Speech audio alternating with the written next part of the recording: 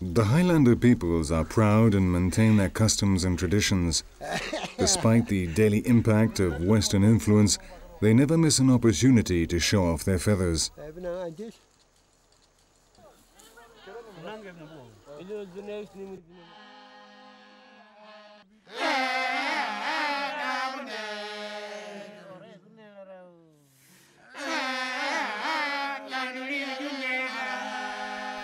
One of the most numerous and most singular groups in the highlands are the Huli. They live in the western highlands around the city of Tari. Their first contact with white men on Australian patrol near the river Tagali was in 1935.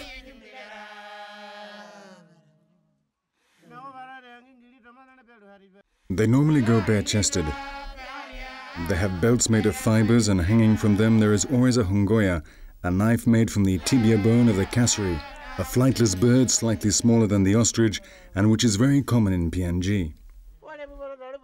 In their rituals, they paint their faces with red and yellow clay and vegetable dyes.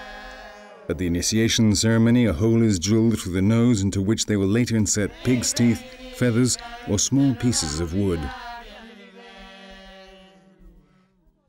Hanging from the back of their necks, the powerful hornbill beak symbolizes strength and courage in battle.